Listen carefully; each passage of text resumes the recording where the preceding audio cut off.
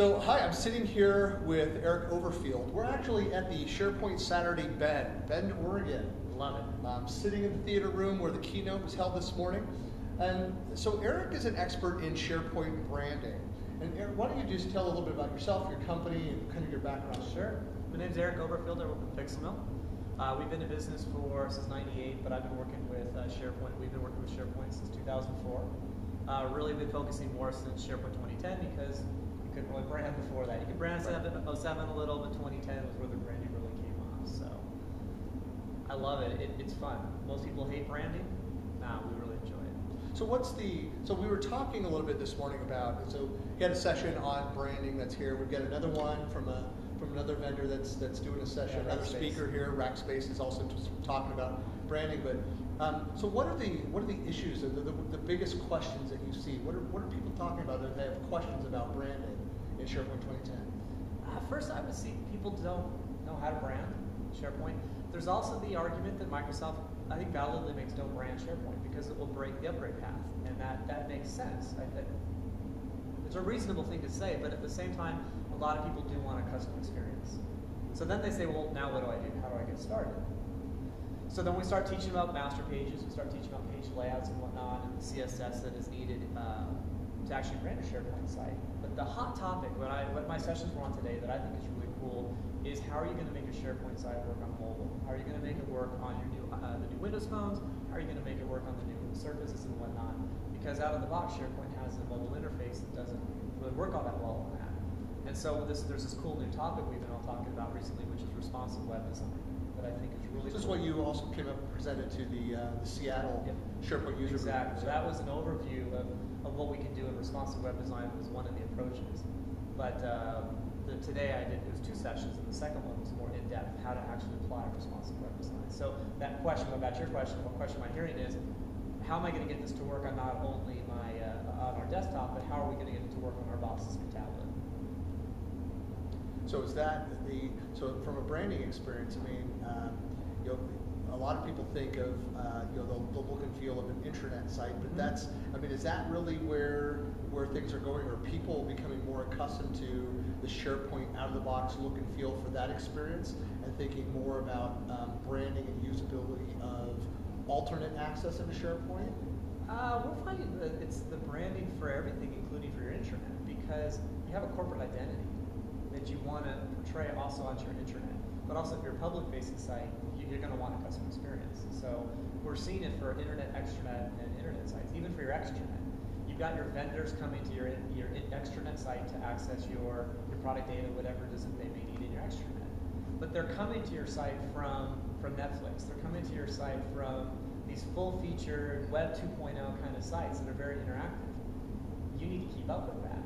And you see that as your company, that you don't want to be some laggard behind company. And so they want a little more. They want it personal. Well, I think that I think that's an important point to make, is that you talk about why do you want to have this richer, more visually appealing and functional environment for your external facing sites? Well, it's because that's what people want, they're accustomed to, like that. And then so that really goes to like that, my first part of that comment. It's like, well, the same can be applied to the intranet. I mean, it's kind of like you want to have this beautiful house, and then walk in and it's just destroyed on the inside. No, you want it to be beautiful inside and out. Exactly. One of the as I talk about productivity inside SharePoint, I'm presenting on that today, but I talk a lot about productivity, and a lot of that is functional design as well. So while it doesn't have to be extravagant branding and the look and feel around that, it should be very functional. But if people are stumbling at the simple navigation and movement inside the site, and they're not sure if they're moving in between an internet and an intranet and an extranet site, the differences between them are all reasons that you want to think about customizing that experience. Now, in SharePoint 2013, Microsoft spent a lot of time, a lot of effort, going back to the Bauhaus School of Design, to create a really good-looking interface. And that's going to be fine for a lot of people because it does look more modern, it does look good, but there's still a lot of people that want a branded experience still. Even though Microsoft is recommending not to because of the upgrade path, I understand, and that's going to be right for most people. But a lot of people still want their custom experience. They still want it to be theirs.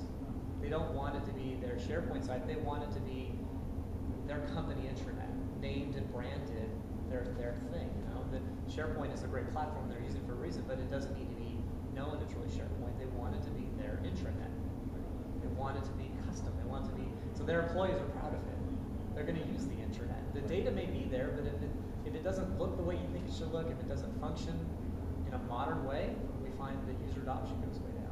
So you talked about like your the work that you do, that PixelMill does inside SharePoint has, while you've been working for it with a number of years, but you've really been increasing your visibility and more work in the SharePoint space. Do you see that because you were looking at a way of expanding the business into a new area, or was it being driven by the community and your customers that you're just seeing them do more and more with SharePoint? Over the last couple of years, we started to see people stop creating just general websites and they've been picking platforms. And we wanted a good CMS platform. We've been working with SharePoint for a long time and realized that I think it's the best. I think it's the right system to use. So at that point, we've decided to pick specific platforms, and that's the CMS we decided to pick because it has so much features. I like to say that SharePoint, it's an erector set. It can build you anything. It can build you a moped to 747. And I like that ability. I don't want to be stuck with just building the moped that will get me from point A to point B. I like a system that can handle anything. SharePoint has that.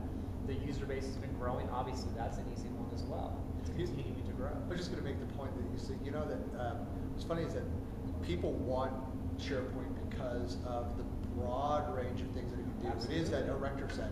It's also probably one of the primary criticisms of SharePoint is that it does too much. And it's. I suppose so. But and generally, it's not the same two people making that comment around that. So one of the the scary things about SharePoint is that it does so much. One of the most powerful things that people love about it is that it does so much. Yeah, but there's such a great community. You can learn how to customize it, and that's just it's just the truth. I mean, all these SharePoint Saturday events is here to help you learn how to use SharePoint so that an end user can customize 95% of it, right? They can figure out how to use content types to build lists. They can figure out how to create pages so that a lot of customization on the back end is not needed. They don't need custom web parts. There's a great partner network to help you build with backup tools and help you do all that other stuff. If you want to do branding, there's companies like PixelMill and others to help with those kind of things. And I think you'll find that your total ROI with SharePoint is comparable with any other platform. You can go to an open source platform. Now you need a PHP programmer on staff. You're going to need a MySQL programmer on staff. You're going to have to someone host all of this. Do the cost, and you'll find out that SharePoint's almost in the same line. And you get the power of Microsoft behind you. Right. Does Microsoft have safe code? Yes. Drupal? Can't tell you that. Right. Yeah, so you have the support. You certainly have the partner ecosystem around that. But there's from a design standpoint. I mean, Microsoft is, as you mentioned, has made strides, huge strides, and with 2013, I expect even more out of that. Just even from a management of the design attributes, aspects of your site, as well as what's available, how it looks out of the box. I mean, the out of the box experience, much improved. In 2013. And I think that in SharePoint 2013 in the branding world has these things called device channels, which device channels, they allow you to create tailored interfaces to your different devices. That's awesome.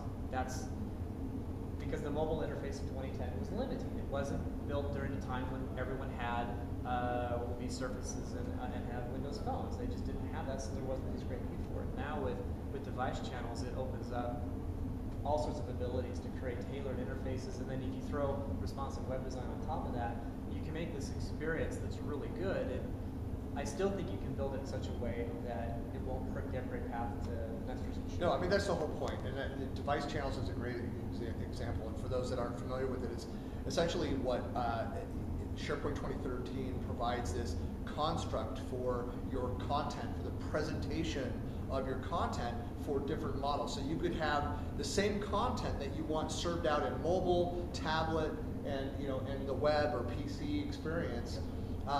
That you build this construct for each one of those formats, but then once it's built, you publish the content one time to that place, and that's the CMS portion, and publishes across that. And so you're not having to open up a browser in a mobile phone and pan around with, to try and get to the content. Zoom in, zoom out. Right. It's built for, designed for that. Absolutely. And it's using custom master pages to basically do that, where you can create a custom master page or just a simple master page with CSS to help make an experience for a mobile phone or a tablet. And you can have multiple devices mount to a simple channel, to a specific channel. So it's not one channel for your Surface, one channel for your iPad, one channel for your Nexus. All three can be in one channel, which is really nice. So I think that device channels with 2013 is going to be really huge in the branding world.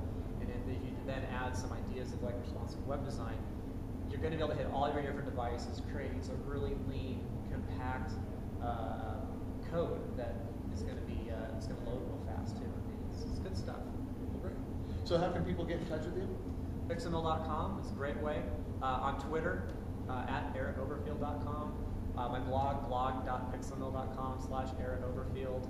I've also been blogging at Nothing But Branding, which is a Mark Miller initiative, which I think is really cool. And there's another guy, Benjamin Allen, who's also really good into branding, who's running that. Right now, what I'm focusing on is the HTML5 and responsive web design within SharePoint, which is looking really good. And when 2013 is fully released, I'm looking at some great article series because there's going to be a lot of good stuff to write about. Yeah, looking forward to it. Good. Right. Thanks a lot. Sounds good.